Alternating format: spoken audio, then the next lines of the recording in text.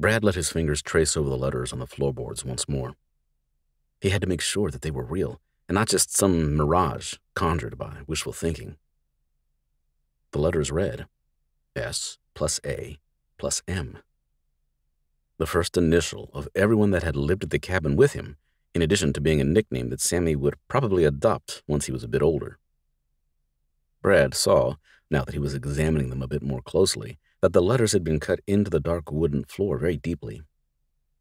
It wasn't as smooth as the boy's usual carving either.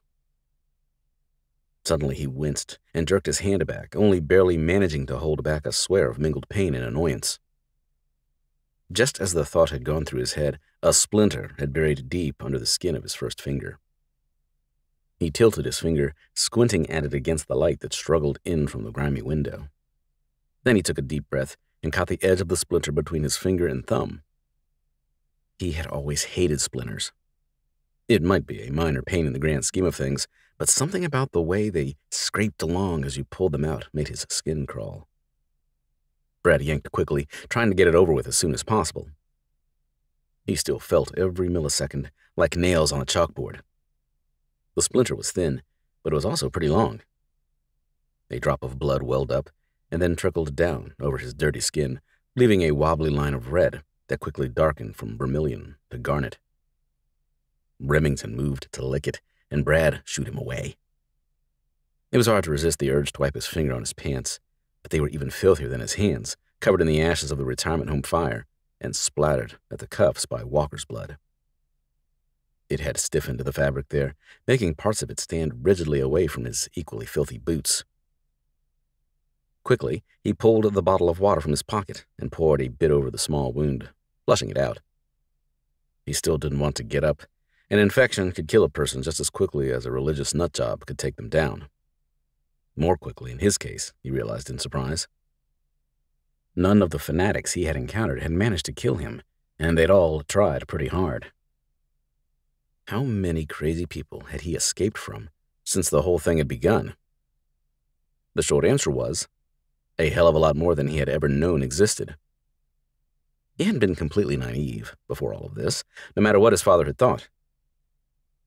He had known that there were bad people, people who believed insane things and who wanted to force those beliefs onto others.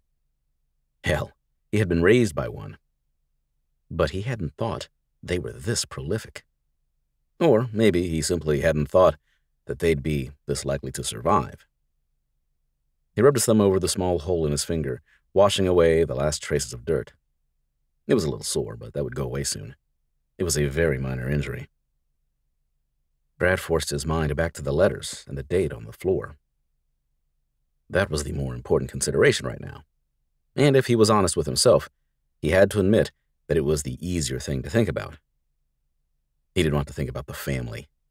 He didn't want to remember the retirement community or the things he'd seen and done there. He especially didn't want the memories of his father crowding in. The carving.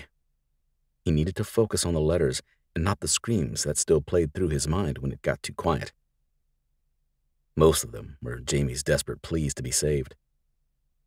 Brad knew that the guilt over Jamie's death would never go away.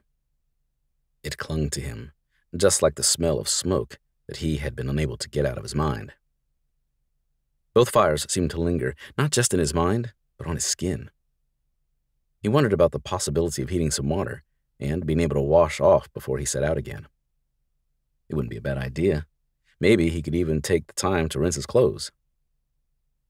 The scent of smoke on him brought up memories that he didn't want. Sometimes he could see the cabin collapsing in front of him again, taking his last sense of security and protection with it as it went. Other times it was the retirement community that he saw going up in smoke, cloaking the guilty and the innocent as he ran. It also made him remember his father. He couldn't stand to think of how Lee would feel if he knew what had happened to the cabin.